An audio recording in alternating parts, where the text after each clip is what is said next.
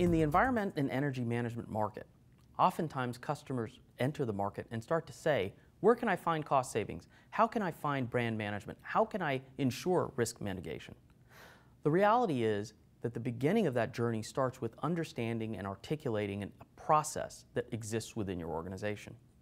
Very similar to how people management started, you started with the notion of an end-to-end business process. We used to call it back then, hire to retire.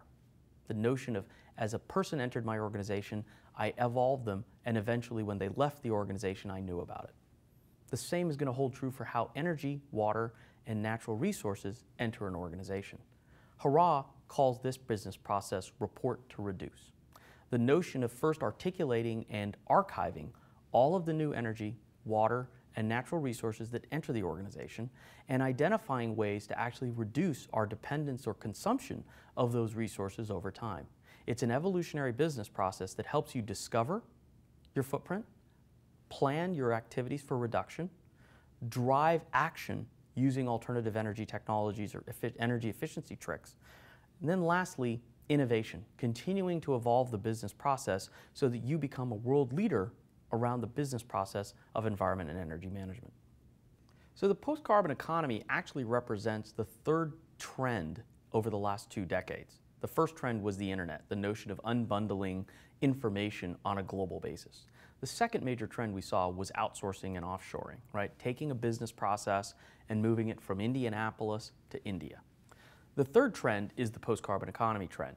The notion that organizations will actually start to look at natural resource consumption and begin to change their business processes to become better corporations going forward. Because once carbon is priced, the way we do business fundamentally changes. The Dow 30 will change in the post-carbon economy based on 5 major trends that companies embrace. The first is the value chain transparency, the ability to see upstream to its supply chain as well as downstream to its retailers, and being able to engage customers in a more natural, resource-constrained way. Secondarily, it's optimization of alternative energy technologies. Organizations that seek out and embrace new alternative energy technologies that get rolled out will be leaders. Thirdly is this notion of sustainable operators. Sustainable operators are different from sustainable officers. These are individuals that own supply chain, own manufacturing, own finance, but also do their job with sustainability in mind. Make business decisions and judgments based on the fact that they not only have to drive profitability, but they also have to drive sustainability. Fourth is the leveraging of carbon budgets. The notion of financial budgets has been around since companies went public. Now the focus is on natural resources and energy. And the fundamental, easiest way to do this is to start allocating carbon budgets across organizations. The natural transformation is that what gets measured gets better managed.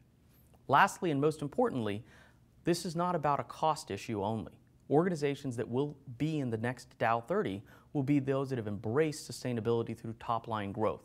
They will see their organizations gain revenue and profit and market share based on their ability to leverage sustainability and natural resources.